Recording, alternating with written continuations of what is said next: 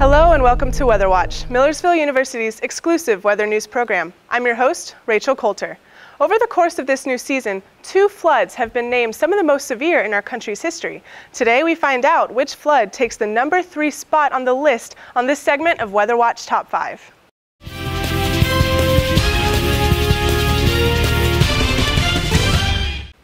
Welcome back to the Weather Watch Top 5. Our third flood was labeled memorable and paralyzing in regards to the very severe weather that occurred with 2 confirmed tornadoes. Next on our countdown is the Louisiana flood of 1995.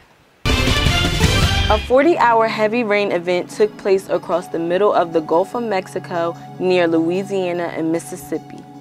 A shortwave trough of low pressure, fueled by excessive dew points coupled with a subtropical jet stream positioned along a stationary front, triggered extreme rainfall which persisted across the coastal area of Mississippi and southeastern Louisiana through May 8th to May 10th, 1995.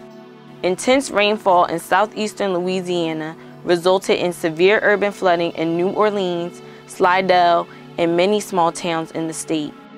About 10 to 20 inches of rain fell across most of the area. The highest amount was about 27 inches in Hancock County. Tragically, 7 deaths occurred. Damage assessments exceeded a staggering $6 billion, making it one of the most costly weather-related events in the United States history. Reporting for Weather Watch, I'm student meteorologist Kellie Livingston.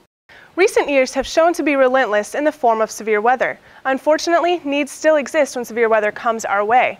Our own Katie Prichard had the opportunity to go to local grocery stores and hear how they prepare for the arrival of a storm. As we all know, weather has an effect on everything around us. Businesses are no exception when storms come knocking.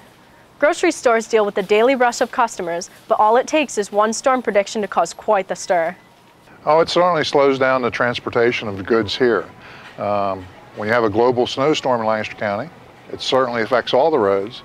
It makes it difficult for the transportation of the goods to get here. So people think you sell a lot of extra goods during these snow events. At the end of the day, it all works out to a wash because they buy them here and they don't buy them at the end of the week. Much preparation is made before a storm comes. It is the job of both managers and employees to cope with the onslaught of customers and delayed shipments.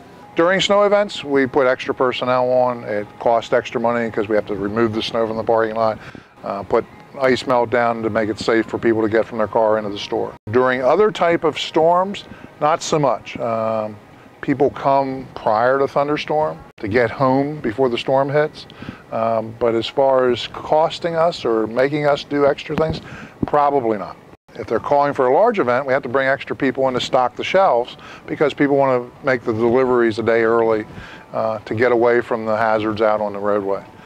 Storms affect stores in both positive and negative ways. It just goes to show weather not only has an impact on the normal concerns of safety and travel, but on the wallets of the customers and the hectic workload of the employees. Reporting for Weather Watch, I'm student meteorologist Katie Prichard. Thanks, Katie. Well, that's all we have for you on this episode of Weather Watch. Please be sure to like us on Facebook and follow us on Twitter at the addresses shown below. You can also check out an entire listing of our episodes at muweatherwatch.com. On behalf of our entire cast and crew, thanks for watching, and we'll see you next time.